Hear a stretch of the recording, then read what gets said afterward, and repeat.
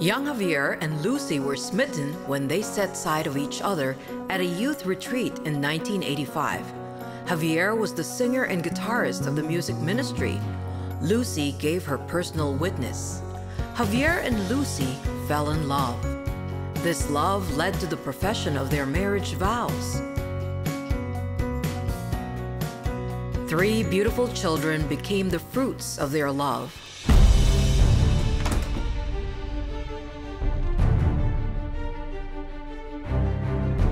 But Javier and Lucy drifted apart. This ended in divorce. 10 years went by. God brought them back together, reignited the flame of love, used their brokenness to heal others. Find out more about Javier and Lucy's moving story on forgiveness.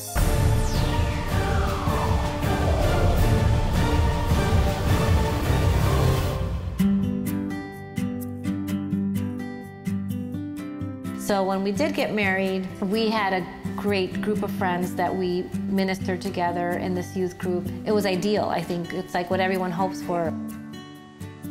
Be together, and we both are believers, and everything will be fine. And it was. For a while, we continued to minister.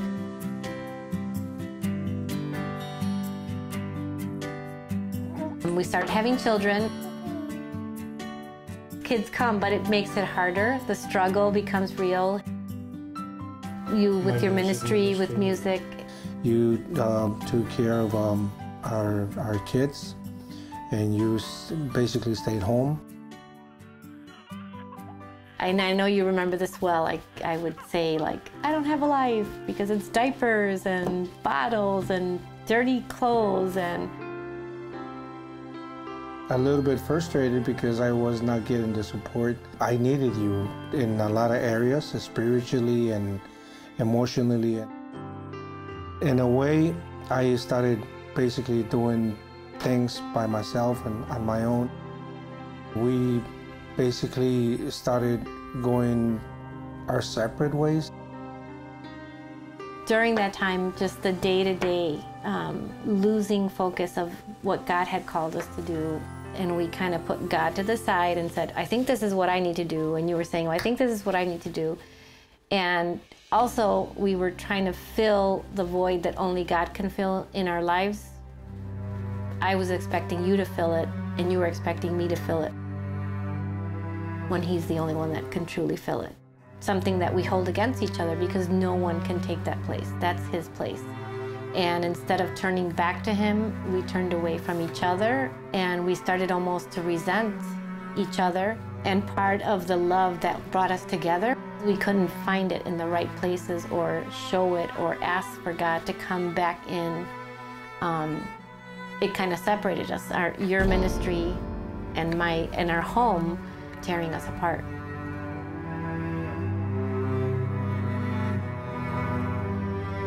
Well, looking back now, I see that the lack of not having a spiritual director for both of us, I think that was part of our mistake. Me and my ministry, at a certain point that traveling to different countries, there was nobody there to tell me, you need to slow down, you need to take care of this, you need to do this, you need to do that.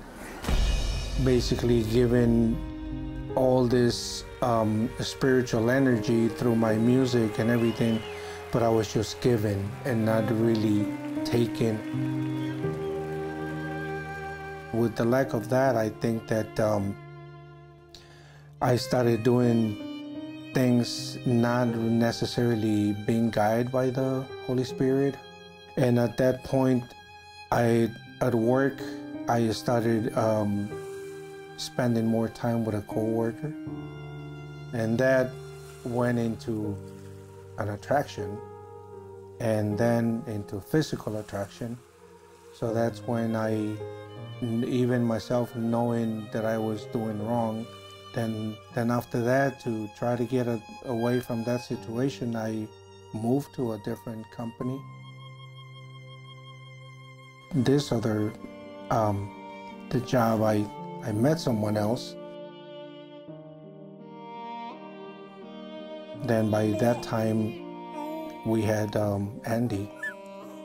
and I was having this affair. Many times, obviously, I will deny it, but that I finally confessed to you that yes, I was having this affair. I didn't know what to do. You got the advice of asking me to move out. You know, after 10 years of being married to someone who was my only boyfriend, my only love, I felt shattered. Shattered and like I wouldn't be able to go on.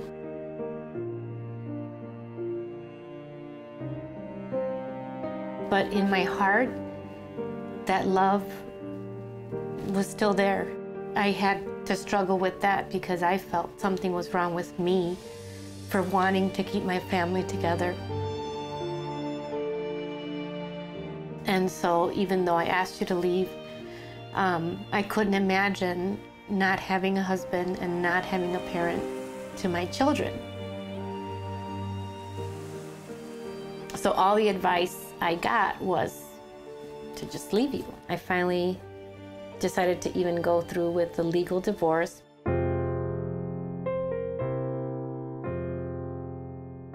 After I left, I actually got worse of the situation, hanging with my cousins and friends that were not a good influence, just drinking and even at times doing drugs. And the other you thing, felt like you had no one to go to. Exactly, I felt like helpless, but at the same time, I remember the songs that I wrote that they were speaking to me. I was not listening to God. I was not letting nobody to guide me, or I didn't want to accept the help.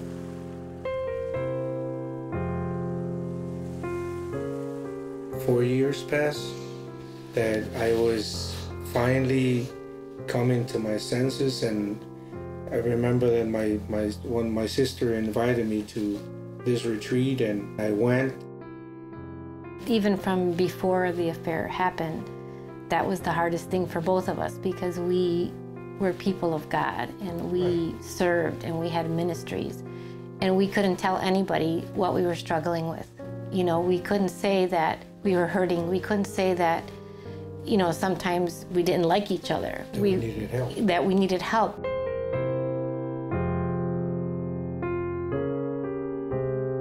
All our friends that had been a part of our life, I remember like speaking to one of them from Guatemala and like hoping that they would say, yeah, Javier's a bad guy and he was wrong and he, you know, you should do this and that. And those, of all the advice, that's the one that I always remember. He's, Lucy, you just need to trust in God. Don't look at Javier. Don't look at if he gives you the money, if he doesn't, if he picks up the kids or if he doesn't, if he's late on the weekend or he's not.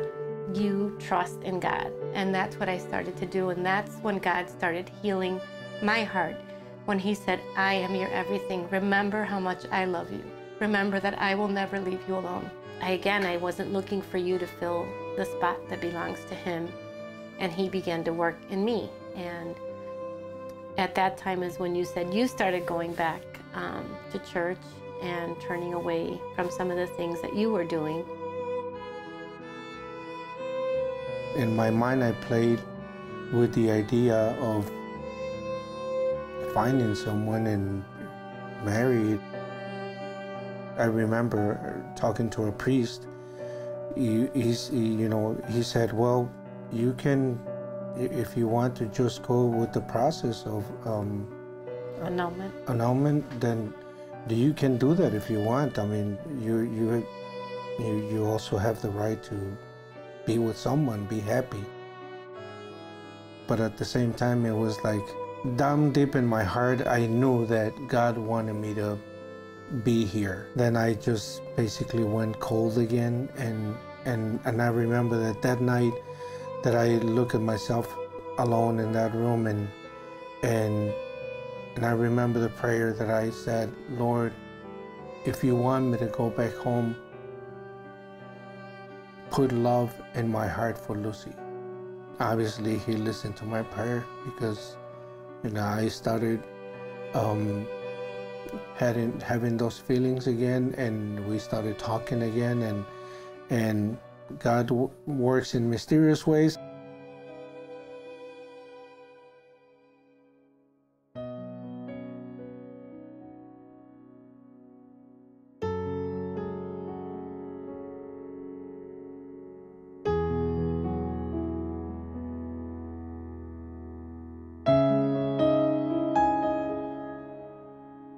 You know what? I'm okay by myself. I don't need Javier, and I don't need another man. I have my children, and I have my Lord, which I had reconnected. I'm gonna be okay as long as I'm with him. And it's almost as if he was just waiting for me to say, I do depend on you 100%, because at that time, our youngest, Andy, who we had already gone through the whole process of we want dad, and they were all okay. And then Andy starts, well, I want daddy to come to my games. Why doesn't daddy come to my games? All the other dads are there. And I was like, look, dude, you are not gonna start with this. We've been through it. We're settled. We're okay. I'm okay. You're okay. We're all okay. We don't need dad. And he was just insistent on that. So that's when I said, maybe you working on the project with the boys. And so that's when you came.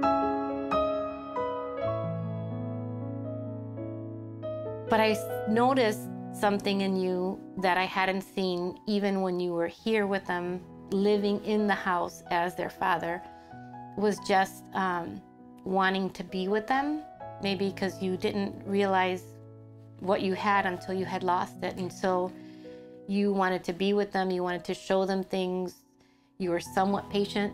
I noticed a change in you that I wanted to see. But screaming loud noises of the world saying, don't do it. Nobody does it. 10 years have gone by. It's not gonna work. What if he does it again? What if it fails? Just all those voices of the world were blocking out the desires of my heart, which is what God said too. I know the desires of your heart. And it was to be with you till death do us part, serving him as a family. But I kind of opened up the possibility that that might happen, and you were here, and when you worked late, what would Andy say? Can you sleep over? Can Dad stay? Well, first it started with dinner. I'm like, okay, fine. At this table, you stayed for dinner, and then, like I said, just the interactions was just a different person than what you had been even when we were married.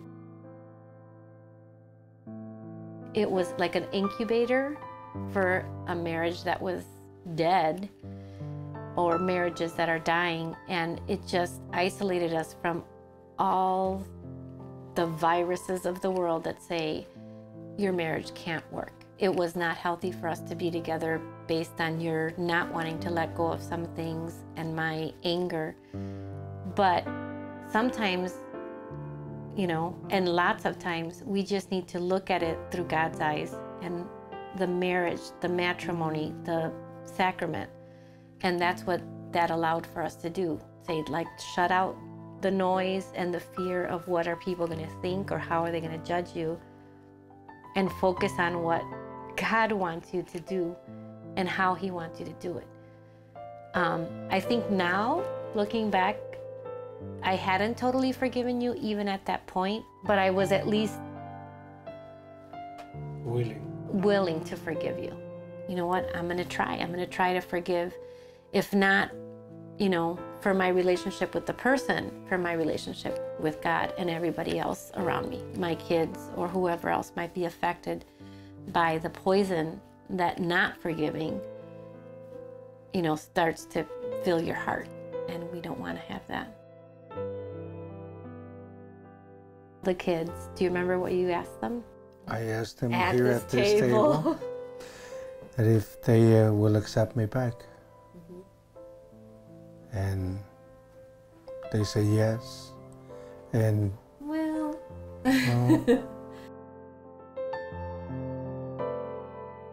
It's just a blessing that God allowed us to go through all of that and back and be able to sit here at this table again and say that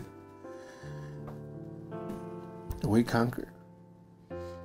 He conquered. He conquered. We were victorious through the help of God, because His plan is perfect. Hopefully, as we continue sharing our story and the people that we've been able to help, God continues using us, either music or through preaching.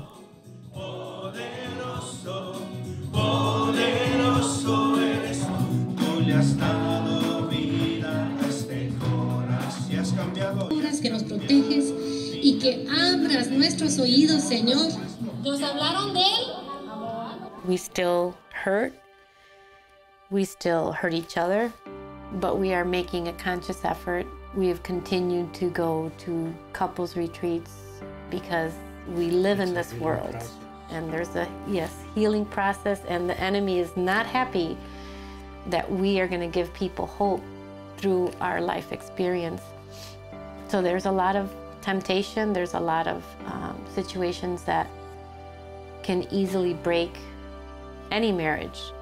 Fill ourselves with daily mass, daily prayer, the sacraments, and just allowing God to fill every area of our life, and sharing when we're feeling broken, not only with each other, but with people in our prayer group, with people in our church, so that we don't hide behind the lie or the mask or the fakeness.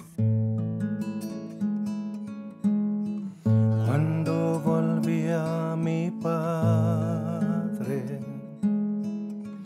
después de haber vivido,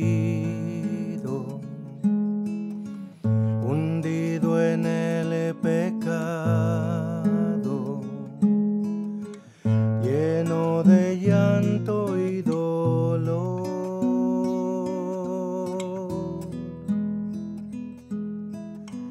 Mis piernas me temblaban mientras yo me acercaba, pues tenía mucho miedo me fuera a despreciar.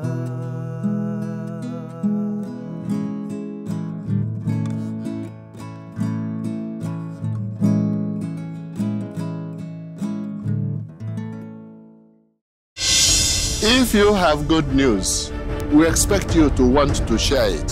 Salvation in Jesus Christ, the Son of God, who for love of us and for our salvation came down from heaven. Salvation in His name, and He is the only Savior, is what we are on earth for. Therefore, all those who spread the good news of salvation in Jesus Christ, we should encourage them. I can speak, but how many people can I reach alone? But the media, the television people, the radio, the newspapers, and all those who use the computer and its derivatives in various ways to spread the gospel, we must thank them, we must encourage them, we must work with them so that they can continue to spread the good news. There's so much news that is not so wonderful in the world, but there is also news that is wonderful on the gospel of Jesus Christ. We encourage them and beg God to bless them, especially the Shalom World TV. God bless you. Shalom World, God's own channel.